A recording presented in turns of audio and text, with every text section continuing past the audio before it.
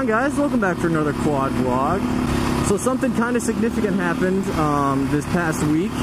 The channel finally hit 200 subscribers, guys. I want to thank you all. I've had to work pretty hard and put out quite a few videos to get 200 of you. So to everyone that subscribed, thank you. The only direction the channel can go is up from here, so I hope you guys stay subscribed and keep subscribing. I definitely am going to keep making videos for you guys. Even when school starts, I'm going to try to put out a video a week on the weekends. I definitely still have a lot of video ideas I want to do for you guys on the Daytona and still on the Raptor. So keep liking and keep subscribing to the channel. It means a lot to me. It helps keep me motivated to keep making videos, and it just helps the channel out too. When you guys like and subscribe to the channel, that helps YouTube kind of know that, you know, people like watching my videos and I put out consistent content. So thank you to all my subscribers and everyone who likes the videos. It really means a lot and it helps out. Anyways, so today's topic is about my Raptor 700 and how I'm able to drive it on the street.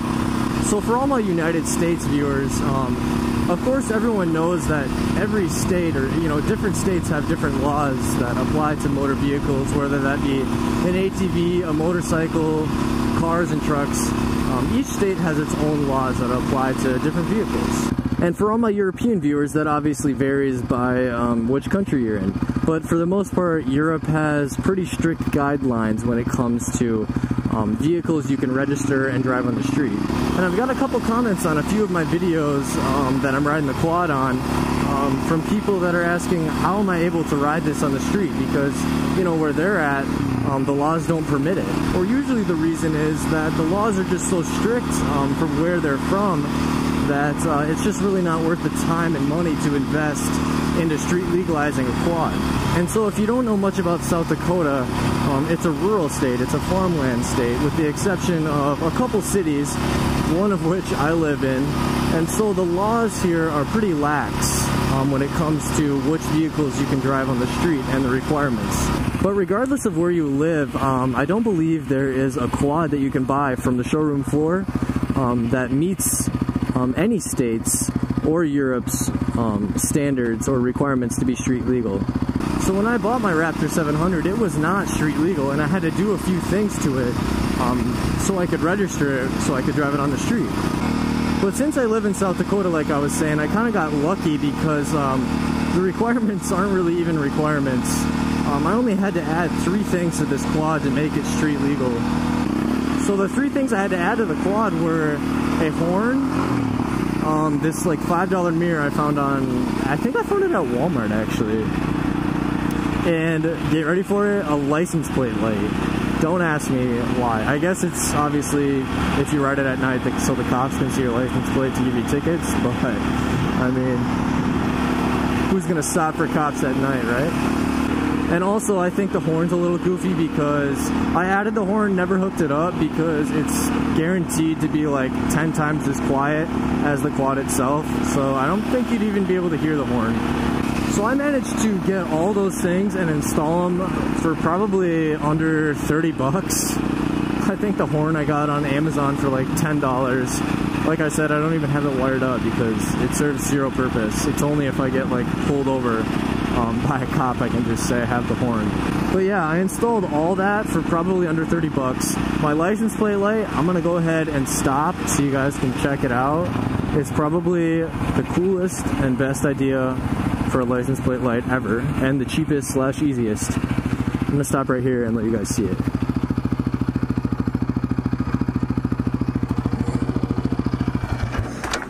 Alright, so since we're off the quad, I don't really want to show my license plate number, but if you guys can see this is the light I have rigged up here. It's literally just a bendable flashlight, and like the battery's back behind here, and I just bent it and just pointed it at the license plate. And then at night, I obviously just turn it on. But I don't even really ride at night, so like I said, it's not even really useful for me. So next, here's my $5 mirror. It's just a Velcro, you know, high quality. It has an articulating arm on it that kind of like maneuvers the mirror, so it's kind of neat. And then if you guys look right down here, this is where I mounted my horn, and here it is right here, 10 bucks, Amazon. Even have it almost, I still have it like wired, but definitely not hooked up to a switch or anything. Pretty sure it's filled with dust and dirt anyway, so even if I wired it up, it wouldn't work.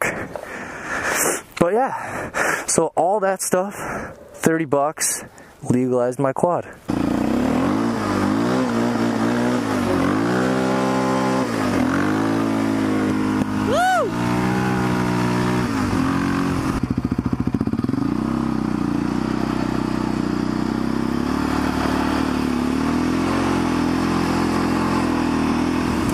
So that's how easy it was for me to street legalize my four-wheeler, but there's honestly only a handful of states in the US that it's that easy. A lot of the other states, for example, California, obviously I'm going to pick California because it's going to be the hardest.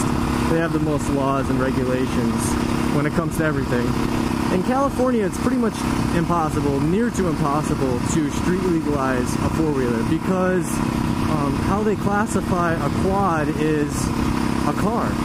And so since that quad classifies as a car, it's subjected to all the car's safety regulations. That includes a seatbelt. So unless you want your quad to have mud flaps that cover 45% of the tire, or you want your quad to have seat belts, it's pretty much impossible to register or street legalize a quad in California. Which sucks because it's just kind of not fair. I mean, they're obviously not a car. In my state, South Dakota, a quad is looked at as a motorcycle. And I know it's not a motorcycle, but it has the weight and engine of a motorcycle. So therefore, they qualify it as a motorcycle. But there are plenty of states around the US and a lot of Europe that you can legalize a quad fairly easily with a couple $100 and a little bit of time. For example, I'm going to be using the state of Minnesota, which is just right next to South Dakota. That was red. My bad. In Minnesota, there's just a few other requirements that it takes to legalize a four-wheeler, in addition to a horn, a mirror, and a license plate light. In Minnesota, you have to have DOT approved tires, which I believe my Duro Scorchers are. It's not that hard to find DOT approved tires to put on a quad. It's just sometimes they don't always look the best and they're gonna come at a price. I think a set of these tires is, I think, are close to like $600-700 bucks I paid for these, which is pretty dang steep. That's like buying a pretty dang good pair of tires for your car. And the other main requirement is that you have blinkers front and back, which South Dakota does not require because we can use our hands as turn signals. And I know in some parts of Europe it's possible to street legalize a four-wheeler because I was in Germany a few years back and I came across a Raptor 700 that was just cruising on the street. I thought it was the coolest thing. Of course, he had DOT, or not, it's obviously not DOT, but he had street tires that were approved. He also had blinkers. He had to have 2 mirrors on the side, as well as a license plate in the front and the back. And also, I'm pretty sure he had to have a speedometer, which, when you think about it, isn't probably the worst idea to have. You kind of got to know how fast you're going. Personally, I just kind of pay attention to, you know, the cars around me. I did have a speedometer on here. I can't remember, what is it called, like a Trail Tech speedometer, but it was always off like 5 plus 10, even 10 miles an hour sometimes. And I had it like sized to my wheel and everything. It was just, I don't know. I just didn't have a good experience with it. It's best to just keep up with the flow of traffic, in my opinion. Another requirement that sometimes gets people, especially in Europe and with age, is engine size. I know in Europe that you can't have like an engine over a certain horsepower, or I guess in some countries, I don't want to get caught up in my words here because I know it's not everywhere, but in some countries in Europe, you know, you have to be a certain age to drive a certain horsepower size engine.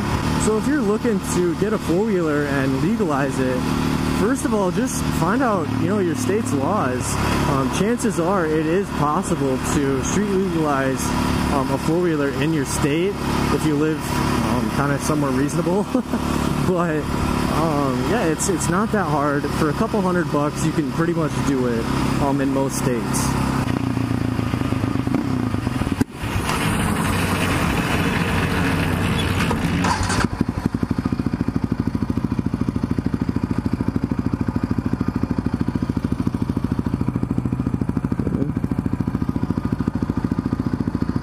that was scary.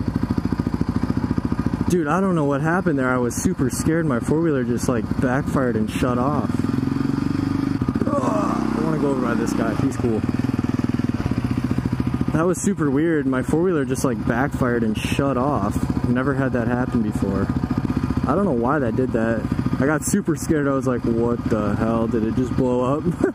But no, it started right back up. Might need to check the tune. I don't know. I have it power commanded.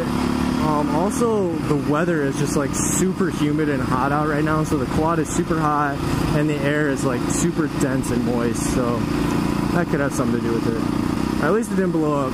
That's all I care about. Part of me doesn't understand why like people bring a helmet and then just put it on the side of their bike and not wear it. Like, it is hot as balls out right now, but still, like, why bring a helmet then? Like, is that just to like kind of like trick yourself into thinking you're being safe or what? Like, just not riding? Yeah. Just started? No. How long ago? Probably a couple of years. I have a Triumph Daytona. Oh, really? Yeah, man. What about you? Go ahead. No. What's that? Those are fast. Oh, they're all right, yeah. I was not expecting that. How much that cost? I bought it for about $7. $7 Yeah. How do you like it? I love it. Yeah? I love it. Nice, man. Yeah. That guy was funny. He didn't expect the Raptor to have as much power as it did, I guess. I didn't even like get on it either. I was just keeping up with him, really.